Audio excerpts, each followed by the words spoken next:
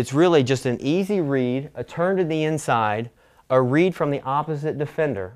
It's very important that the opposite side withdrawn has to be wide of the last defender for this to work.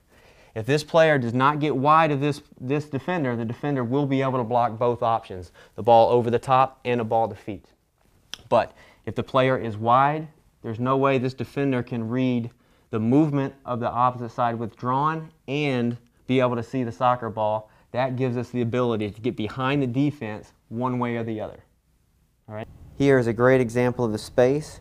Here you see we're out of shape right now because we have two players on the same line.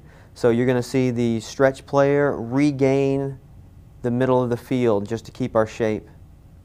Ball to the other withdrawn, played in, nice combination to get in on goal. Nice save from the keeper.